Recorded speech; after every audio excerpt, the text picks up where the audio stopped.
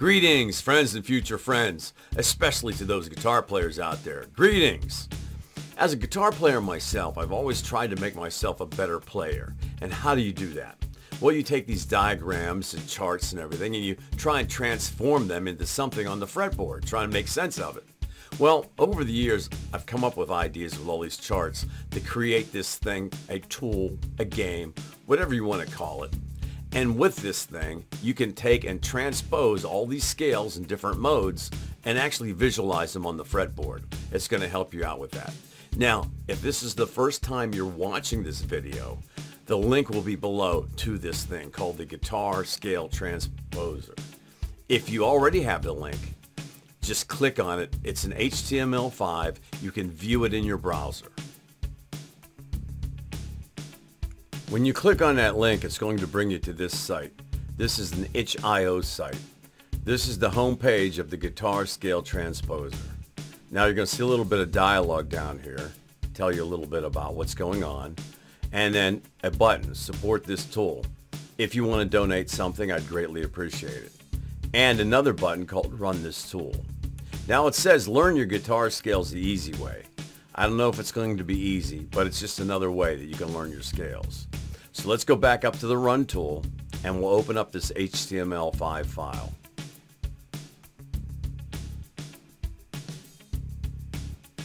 Now that we have the Scale Transposer open, we can see that there's two things that we really want to look at. One, a 24 fret fretboard that has all the notes on it, and down here indicators telling you what notes are in what scale. So if we go over here and we click on the A minor, we are now seeing that this is lit up, and when that lights up, it's telling you that this red dot is now the root note of A minor. And if we go over here to B Locrian, it's now lighting up the B, and so forth.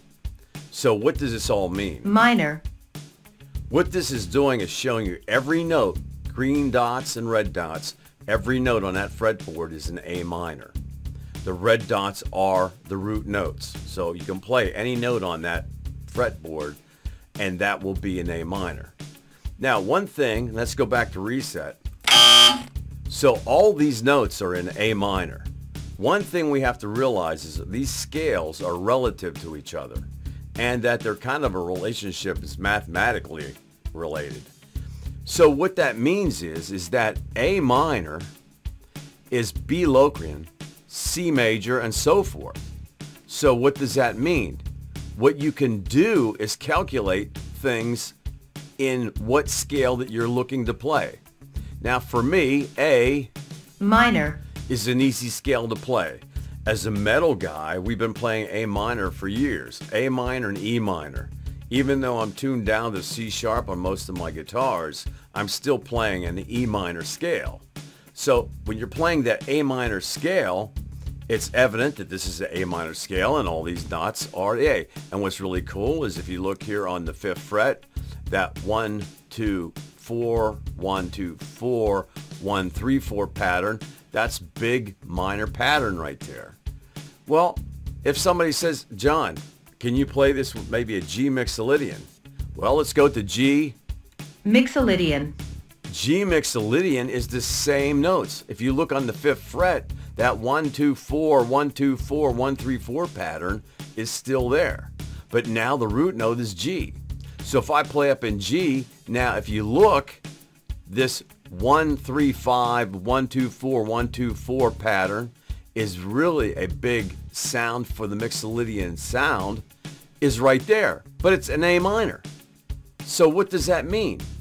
That means instead of learning all these scales, if you learn A minor, you've already learned how to play B Locrian, C major, D Dorian, and G Michealidian, and so forth.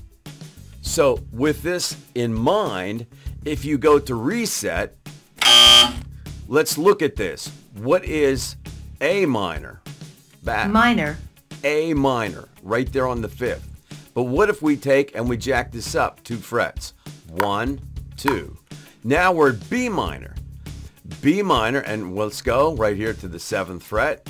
And here's that 1, 2, 4, 1, 2, 4, 1, 3, 4 pattern right there. But it's now gone up 2 frets because we're at B. But guess what? That's now an A. Mixolydian. So if I go back to the A, I'm playing B minor or C sharp, D flat Locrian or D major. Major. D major, but it's still the same thing as B minor. Minor. So resetting this part of the scale transposer can help you to figure out what scales you want to play. If you're like me and you know A minor, and say, hey John, can you play me an play me a C Mixolydian? Well, I'll just go down here and go C Mixolydian, C. Mixolydian. And what is that? Minor.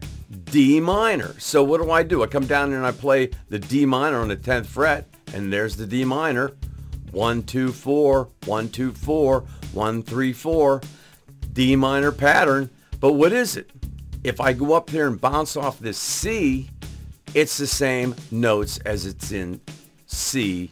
Mixolydian. Is the same notes as in D. Minor. So now what have you done? Instead of learning all these scales and all these patterns, all you have to do is learn one pattern like A minor. Now I have a friend that's big into the Dorian scale. So Dorian. he loves Dorians. He's a jazz guy. So if I asked him to say, hey, play me a C Locrian, well, what do you have to do? Just go over to C. Okay, I'm at C. Locrian. And now guess what? That's a D sharp, E flat. Dorian. Now he plays that Dorian and right here, because here is the 12th fret, here's the E, so here's the E flat, D sharp, and 1, 2, 1, 2, 3, 4, 1, 3, 4, 1, 3, 4 pattern. There's that Dorian. If you go like this, around here like this, there's that Dorian pattern, and it's on D sharp, E flat. Is the Dorian, because he's going to be playing the Dorian. So it's on that D sharp, E flat Dorian mode right there. But what really is that? Well, that's actually a Phrygian. F Phrygian or a C. Locrian. Same thing. So how do you use the scale? This is what you can do with it. Let's go back to reset. So now if you know the A minor or whatever minor it's in or whatever scale you want to play. If I wanted to play an E Phrygian, I'd go E. Phrygian. And this is E Phrygian, but it's also the same notes it's in A minor. So without getting redundant, you could figure this out. If you're going to play guitar, you're going to understand this. And it's going to make things a little bit easier. And you're going to notice that these minors and Dorians all fit together. If you look at the minor goes into the Locrian and so forth and so forth. So these Minor. Locrian. Major. Dorian. Phrygian. Lydian. Mixolydian. are all scale modes, and they'll come up, and when you hit this Minor. it will light up and tell you that we're in an A minor and all those A's. And then over here, the two whammy bars are actually going to move the notes on the fretboard. Now, this is going to move these letters to the left, and this down here, this whammy bar here is going to move these letters to the right. So if I want to go to B, I'm going to go, and there I am. I also put a clicker in here so that you can go, hey, you know what? Well, I want to go up 5 frets. So A minor, 1, 2, 3, 4, 5, and they're D minor now. So you can do that. So that's how that works. Play with it a little bit. Reset. Now, a couple other things. If you get confused and you want to really know some extra stuff that's involved with this, you can hit the question mark. On the right in the blue will take you back to the transposer.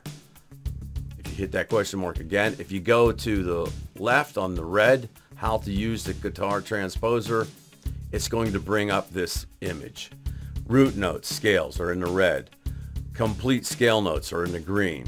Note of the scale, right in that box. Whatever the note of that scale is, it's in that box. When green scale and root note is lit up.